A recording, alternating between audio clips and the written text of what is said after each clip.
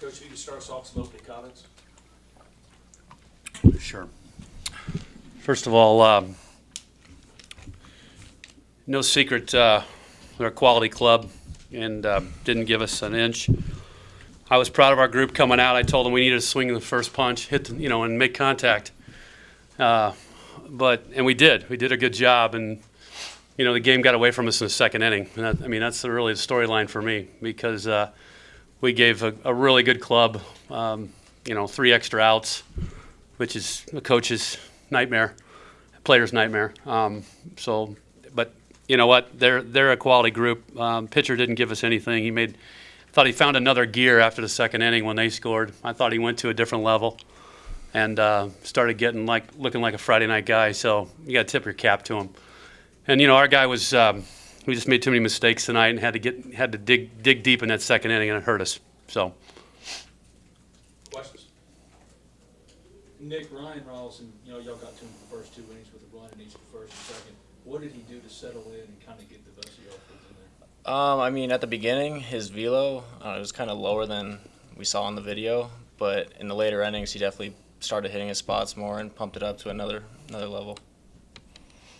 Coach, looking at Missouri State, what do you see and what do you like in the matchup? What don't you like? Well, I think it's a quality regional. It really is. There's nowhere to hide, and they lost a tough one today on kind of a tough miscue, ball in play. So they're probably stinging a little bit too. But matchup-wise, we got to put this one behind us, turn around early in the morning and play, which is a tough deal sometimes. So we just have to come out with a fresh start, which is hard to do in this game sometimes. You're still thinking about the night before, but Connor settled us down a little bit. He no-hit him for 5 innings, if I'm not mistaken, and maybe I started the wrong pitcher tonight on me, but I'm joking on that. But it was I think we were going to have to match the intensity because I said the crowd's not going to be as big, and whoever wants it more tomorrow. Nick, I know you guys are accustomed to seeing Miller go a lot deeper into games. Does it affect the confidence of the group when he doesn't get there?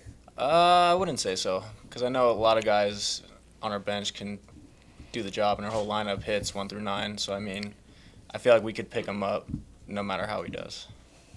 Nick, talk about what you tell your teammates heading into Missouri State tomorrow, how you get them ready for the game. You just got to keep your head up. The guy we face tonight is going to be probably a first rounder, so we just got to go after him. How do you evaluate Miller's outing today? Uncharacteristic, to be honest. I just thought he made some, bad mistakes where damage could be done. I think, you just like you said, they're a quality club. They're where they are on for a reason.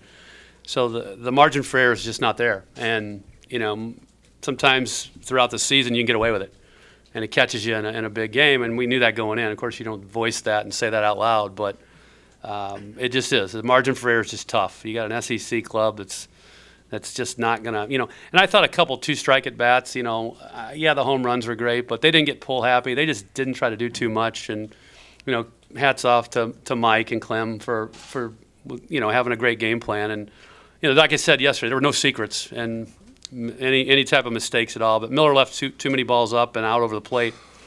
And I thought we needed to get inside better, which Connor did a good job of later. So, to me, that was the storyline from a pitching perspective.